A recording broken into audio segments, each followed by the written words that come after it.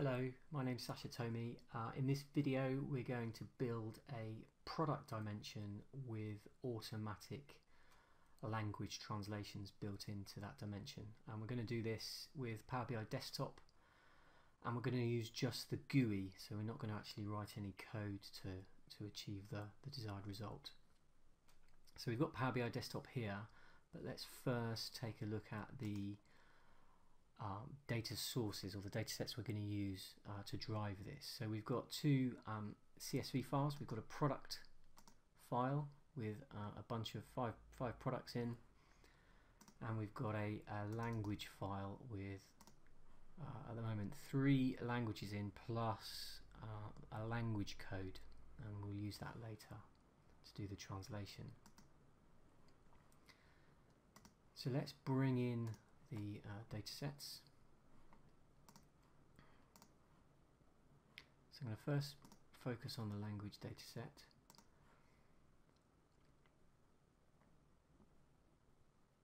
And I'm going to edit this to do a little bit of transformation before we're finished. So the first step is to promote the headers. And then what we want to do, in order to drive our translation, we want to do a cross join of all the products and all the languages. And Power BI Desktop doesn't support a cross join out of the box per se, so I'm going to use a little hack technique to do that by adding a new column. I'm going to call it join hack, and I'm going to set the value of every row to be 1.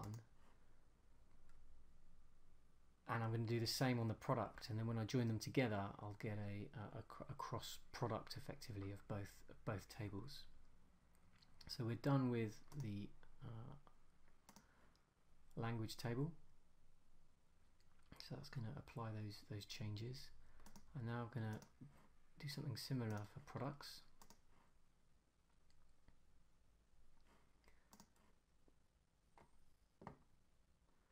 Let's once more promote the header, add our join hack column,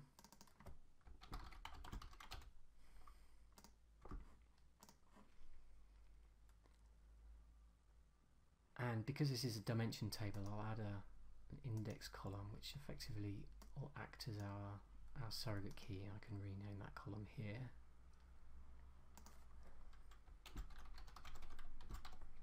Product ID, I'll change this to be English. Spell that right. There we go.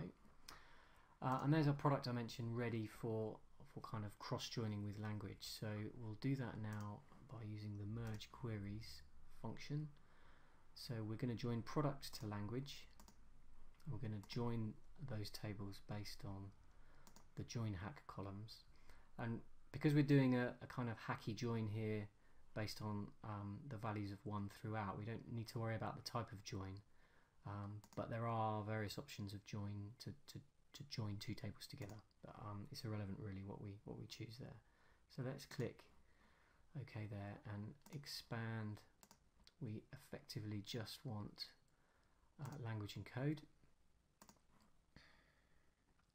And now we've got our cross product. So for every product we've got every language in that table. So the next step is to actually perform our translation, and we want to do this in an automated fashion. So the best way to achieve that is to use the Microsoft Translator service that you can find on the Azure Data Marketplace. So let's go and bring in that service. So Azure Marketplace, I've already created an account and subscribed to the translation service, and you'll see that pop up in a minute. So there's Microsoft Translator.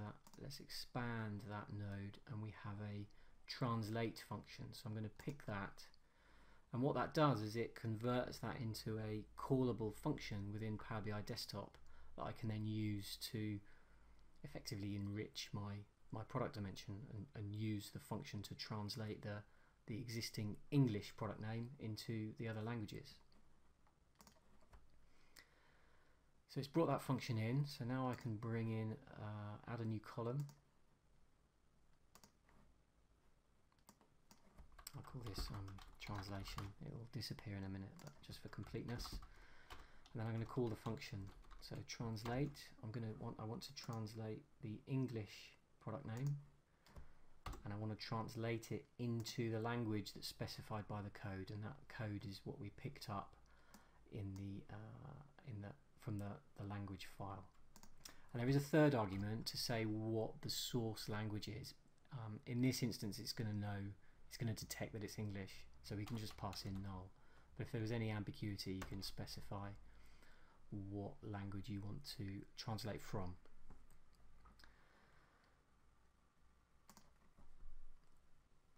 And then we can expand that table, and what that's now going to do is take the English name. It's going to take the English name and the code, every combination, and call the Azure Data Marketplace service to do the translation into the relevant language, and we've got the results back here. So let's rename this column to translation. Translation. We can now lose these join hack and the code columns, and the last thing to do is pivot this table, so we're back to one row per product, but with the languages on each column. So let's pivot that table back. So the values column is going to be the translation, and it's going to do an aggregate by default. I don't want it to do that, so I'm going to turn off the aggregation, so then we actually get the value rather than the count in each of the cells. And there we have it. So one product row per product, and the translations in the various languages follow. So then what we can do is we can automate this now. So this is effectively our process to do that transformation is recorded in each of these applied steps. So if we amend our language file and add in a few more languages, let's say Italian, that's IT, let's say Polish, PL, and Hungarian, HU. So that's added a few more languages, and let's do the same for product. Let's add in cream, apples and bananas. Let's save that file. So we've got a new source file effectively, so let's refresh, apply all those steps again on the new source. Again, it'll reach out to the Azure Marketplace to do the translations, and the result should be that we have more languages, so more columns, and more products, therefore more rows. And there we have it, Polish and Hungarian, cream, apples and bananas, appending on columns and rows to complete our product dimension. So taking that a step further within a report itself, we've got a simple bar chart here, column chart with English names across the bottom. I've got a filter on the right hand side, so if I change the filter to be a different language, then the new languages, or the French version of those products are now displayed instead.